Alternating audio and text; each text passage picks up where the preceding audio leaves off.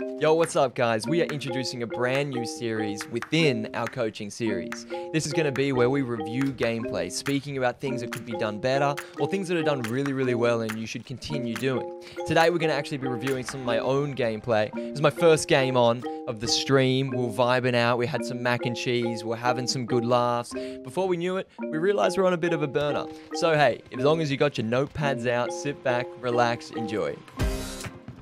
Alrighty guys, so essentially what we've got here, we've just seen some shots over at this hangar. So we're going to be pushing in pretty aggressive, but still only just looted, haven't seen anything yet, but it's been a lot of shots going off in this region.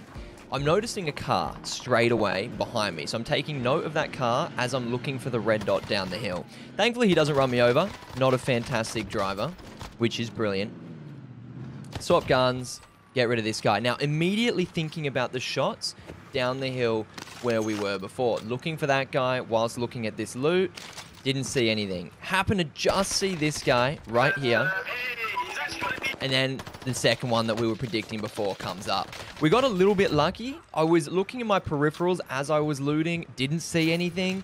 But then got collapsed on by two guys. My timing was lucky that I was able to use that cover and work between both teams. Now, there are going to be moments of this gameplay that I cut forward, just that did completely dead time. I won't ever cut out important moments where we see pings or I'm looking at the map or things like that, but when it's purely just editing and nothing of significance, we will cut the video just to speed things along. Along here, we are just looting again. Nothing terribly exciting whatsoever. But we've spotted a guy. Thankfully, this guy makes a terrible decision here to cut back in. If he just kept running around the hangar instead of cutting back, he would have been safe. He should have known where I was from the hit markers, but I don't think he was the best. So we've just cut forward here. We got enough money for a UAV, so obviously we're going to get that, throw it up immediately. Seeing dots already, I have already definitely looked at them, but have not brought up the map. I should have brought up the map already. See the up arrow on this dot, see him in the sky. See if we can get some lucky shots down, but nothing too impressive here. All right, now we're going to pause it just here. We're going to take it back just a second here. So to show you immediately, we bring up the map, and this is what we're looking at here, right? So let's bring up my little marker that I've got because, you know, that seems like a cool idea, right? To bring up a marker. Yeah, baby. So we know we've got a dot here, here, and then some over here. So immediately, I'm looking at this thinking I need to push in hard. I don't want to just push in this way because this guy could wrap around here. Instead, I want to push in this way using this building as my cover, but also allowing me to then come in through here and hopefully get involved in the fight. That is the game plan. Let's keep seeing how things go.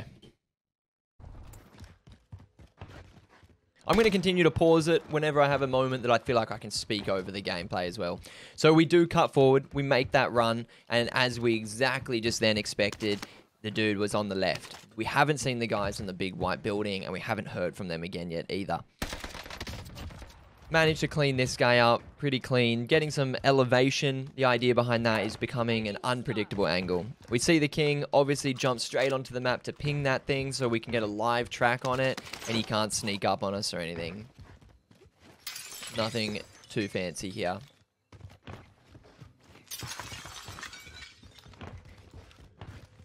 Now at this point, I'm trying to work out, is he outside or is he inside? Is he, you know, what's the situation? I figure I want elevation, so I do the big balls play, and we take the elevator to get up. And immediately we see him on the stairs.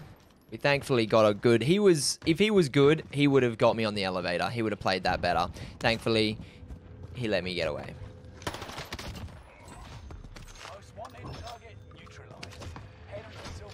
Now, you may have just heard that. Just then a sniper shot's come through. So I'm aware, I've heard that sniper shot. It was to my left, across the runway. So immediately I'm going to come out and I'm going to start looking. Now, it was a sniper scope. So you see I'm not standing still. I'm constantly moving, ducking, weaving. I thought that grass was that guy. I'm really good at this video game. Grass people, they all look the same, right? We dusk forward here. I just run across the thing. Nothing impressive. And we're pushing the building. This guy, I did not see him at that window.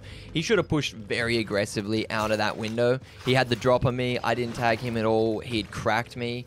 Thankfully, he decides to play it safe and slow down. Now, take note of something just there. I don't know if you guys saw it or not, but just here. Oh, I can't throw quick enough.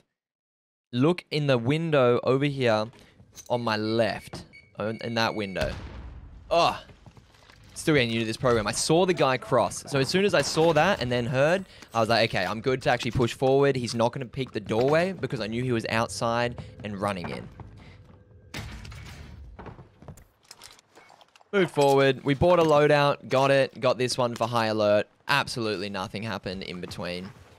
And I haven't heard anyone, and so we're just back to looting. It's a habit I need to break, not loot so much. Start getting shot at from behind. Immediately finding cover. Go down to the guy. I'm not going to lie to you guys. I've watched this video back that many times to see if there was any visual on that dude, and there was not. This here is not how I recommend to play the Gulag. I'm going to let it just play out and you can watch it. I don't play this well. I do get lucky. What I do recommend is charging it up the stairs on your left and hiding behind the box inside the house. This one right in front of me here. You can use it as a nasty head glitch. Rotate around the box as they rotate around the outside of the map. I'm wanting to go back and getting my gear, but I'm realizing I'm so stinking far away. So we'll drop down on Big Zero on the Anus. You know how it is.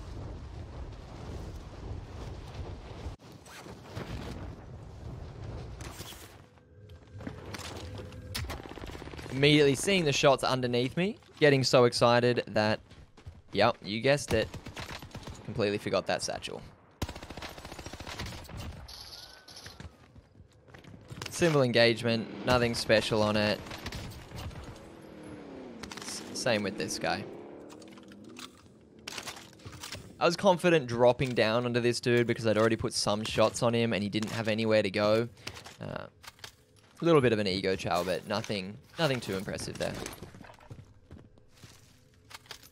Now, what I need to be doing is I need to instantly here be getting money and getting a UAV, getting it up in the sky, because I've just landed from the Gulag. I know nothing about this region. I don't know where the bad guys are. I don't know what contracts have been and have been taken. I know absolutely nothing. So what I'm doing here, just standing around in the open, pissing around with these guns. Now, I swapped the sniper because this one felt better. That's what I was doing.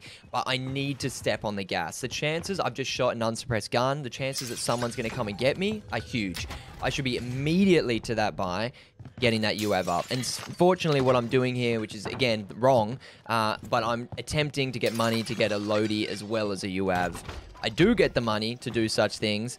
UAV first, guys. Don't do what I just did then. Get the UAV up when you're in a new area and you don't know where people are. Get that UAV up. Now, we see that looking at the UAV, there's nothing in my immediate vicinity, so I'm able to sneak the loadout. Choosing to opt to actually run with the loadout that we picked up from the ground, which was a bit of fun. This was my first game on. We were just kind of hanging, talking to chat, not really thinking much of it, so I wasn't taking it too serious. Now, seeing this UAV, we know that there's a guy coming. I'm thinking he's coming up this ladder because he hasn't moved from that spot for quite a while. Just then I heard some footsteps.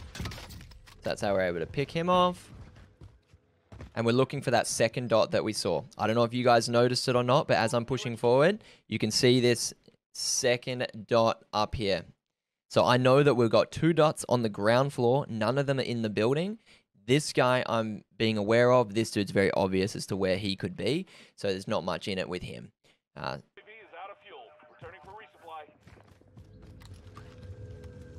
just was quiet to let you guys hear those footsteps again as to how I knew he'd moved to the left. So immediately continuing on, I'm now seeing the very, very slight, you can't, there he is, there it is right there. You can see the very slight recon. So I know that there's a guy just standing in the exact same spot out there. Now I am guessing I saw that just then as I glanced up. In the real game as well, Probably shouldn't have taken the time to loot and then slowly run upstairs and get the big game. But hey, I guess I don't know what I was doing. We hear enemy dropping into the AO. Didn't actually hear a shot at all, though. So this is where I now start getting a little bit on edge. I'm also remembering that there's still that recon guy. Nice little shot here. And just now I see this dude running here in the open. Now, what I'm doing here is I'm ego-challing hard, guys. This is not advised. I'm on a roof with no cover. If this guy could hit shots, I'd be dead in a heartbeat. Like, do not do what I'm doing here. Get back behind over the railing, armor up, reposition, re-engage on the fight. I was able to get prone and safe a little bit, but again, risky play. Right, so we finished him off, and at the same time that we finished him off, I've heard my bounty is down. Now, take note here, take a little shoot, and we do a sideways glide. It gets you that a little bit of extra length to be able to make it over that fence. So I know that up here, because this is where my bounty was that I just picked up on the other side of this O building, I know that there's at least one other guy there, because that's where my bounty just died. Now, I'm going to push up here, and I'm guessing, yeah, grab this other king. Again, as I say it on live stream all the time, I'm often grabbing these because, yes, the money's good. The advance you have is even better. But the best thing is just intel on where someone is. I wouldn't have known to look over here, but I got the bounty and was able to look in this direction.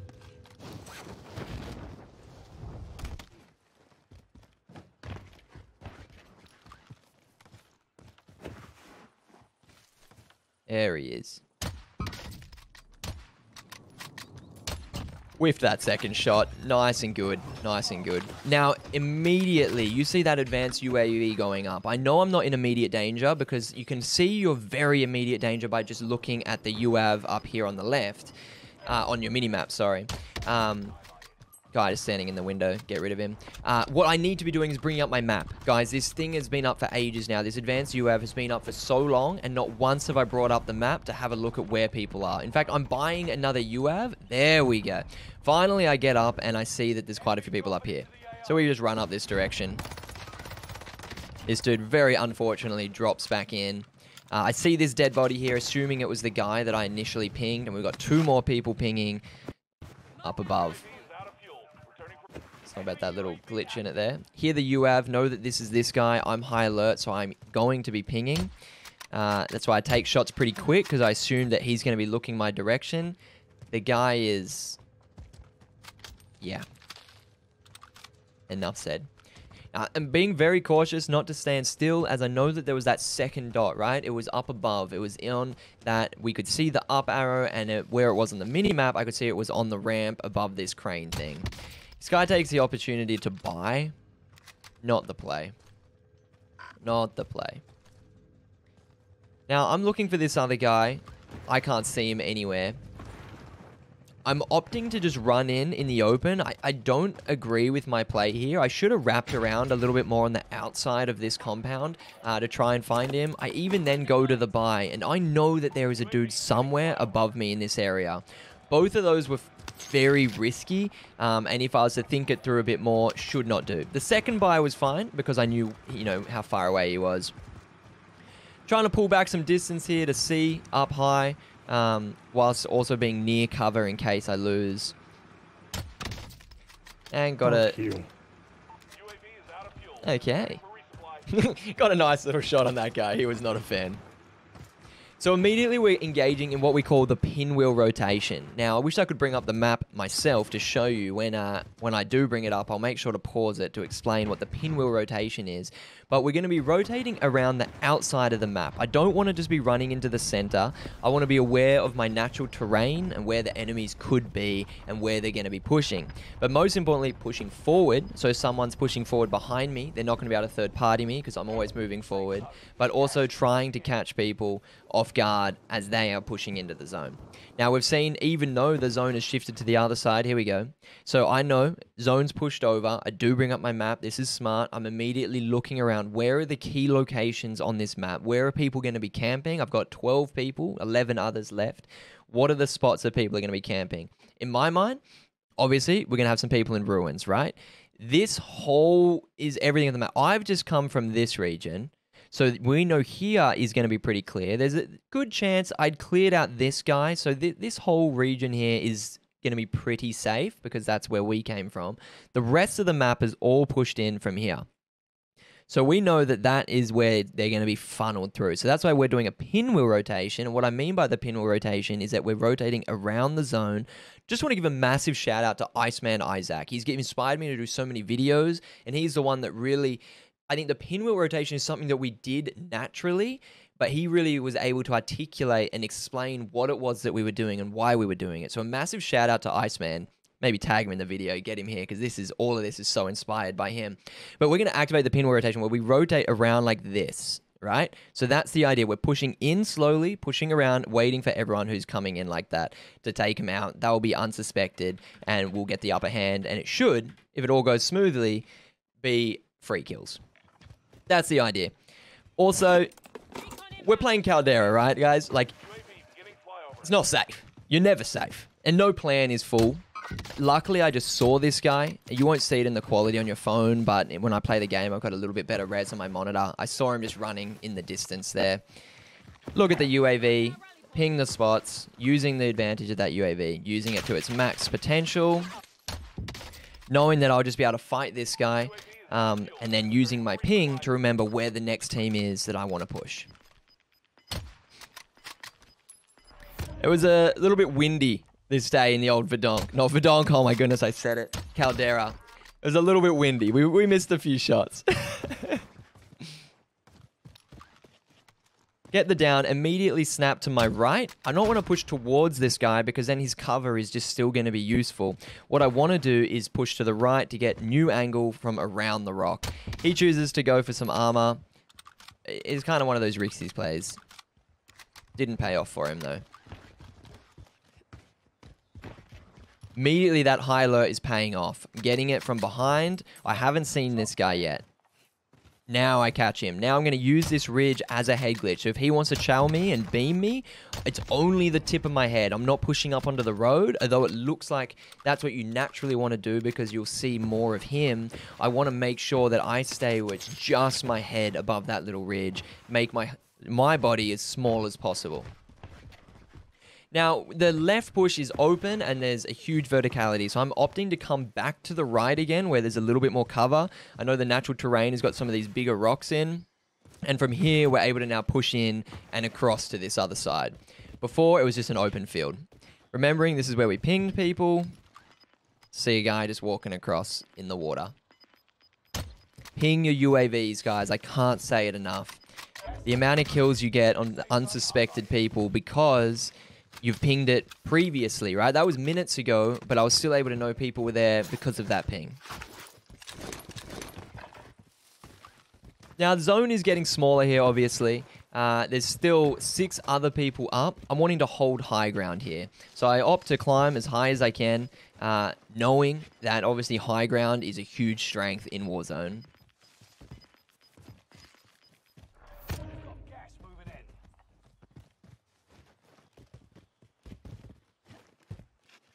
I'm trying to check each of these bushes, each of these rocks, because, again, Camp City when you get into these end circles. Now, I hear that snipe. Immediately, bring it up. You saw that. Immediately, hear the snipe. Oh, that's gone back a bit far. Let's go from here. We're going to hear the snipe. There it goes. On the mini-map, you can see up here, we've got the red dot on the mini-map. So immediately, I don't know exactly where he is, but I hear it. I see a red dot. Instantly, you want to bring the map up. Boom. Map's up. I see it still there because it's still hovering. Immediately, I go, I click on it, and I ping it. Watch what happens. There is no chance I would have known exactly where that guy was, except for the fact that I opened up my minimap, was able to ping it. Hear the shots beneath me. Managed to sneak one of them. Unfortunately, he gets the other. I'm telling you, those bushes, so many of those bushes are going to get shot. Conveniently timed. Oh, little live instant replay. Guys, if you do check out my stream, we have mad little features like these live replays all the time for good shots that we like to appreciate. Now, we're going to continue just to hold the high ground, looking over ruins, knowing that there's a 1v3 situation. They're going to be ratting it out hard. So at this point, I did have to slow the gameplay down a fair bit as we were looking. I just saw the tip of a guy's head. You may not have been able to see that. I just want to show you what it was that I saw, which forced me to do that little slide cancel. Oh. All right, so it is hard to see, but right here is his tiny little head. Again, my monitor is a bit cleaner, so it's easier to see, but right there is his little head. So the second I see that, I snap back to the left, get out of cover, jump, reach out. I don't think he was prepared to shoot me, but in my opinion, sorry, in my mind, I'm playing as if everyone has a sniper locked onto my head, ready to go. Get rid of him and regain to the high ground once again. Trying to get eyes on ruins, because as I said before, this is where we know the remainder of the teams are going to be. So we sat out there the whole time. Zone all of a sudden shifts all the way across. Still no visuals on anyone, but we know we're going to rotate early. We're going to get to zone early, find some cover. They're all going to have to push out into the open, and we should get some pretty free kills. Like this guy. Rotate the rest of the way in, finding this big tree that we know will give us good cover. Throw out a dirty little throwing knife that I missed terrifically.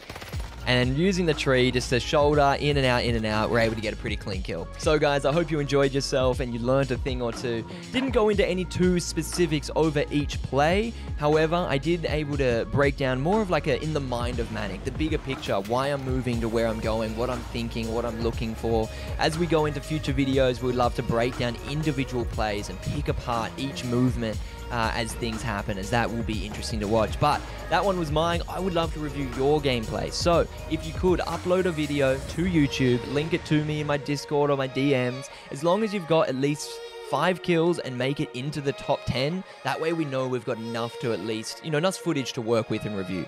But if you guys enjoyed this and want to see more content, make sure to hit me with that follow. Watch this space, guys. It's going to be dope.